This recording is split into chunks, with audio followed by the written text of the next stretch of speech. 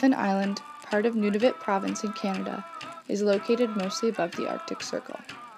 The effects of global warming, the world's greatest environmental challenge, are already a reality in the Arctic, and especially on Baffin Island. Here, average temperatures have risen approximately 3 degrees Celsius in comparison to past warming trends, which has led to increasingly unpredictable and unstable weather conditions. The people most directly affected by this climatic change are the Inuit inhabitants of Baffin Island.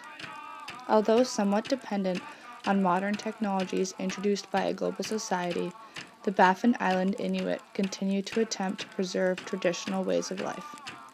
Therefore, a certain part of their livelihood relies on the subsistence lifestyle of the first inhabitants of northern Canada. The Inuit on Baffin Island hunt caribou, seal, and also rely on the harvest of local plants.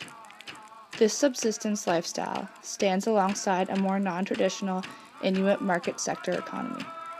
However, this presents a contradiction for the Baffin Island Inuit, as the continuing exploration and development of the Arctic will provide a vein of resources for those whose livelihood continue to depend on them. This is compounded by the question of whether or not the Inuit will have a real voice in the matter.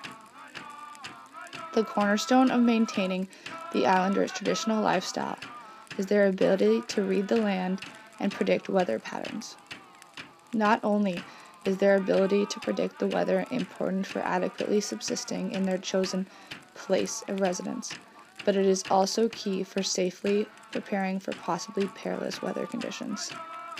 The changing and unpredictable weather conditions therefore continue to strain traditional Baffin Island Inuit practices as they strive to preserve them within the younger generations. In many cases, access to hunting areas is limited and sometimes completely unreachable because of the changes in the local environment due to climate change. As we consider the future of the Arctic and Inuit in a world wholly impacted by global warming, we must look to the adaptive ways in which the Baffin Island Inuit continue to uphold their traditional practices in the face of our world's newest and greatest challenge.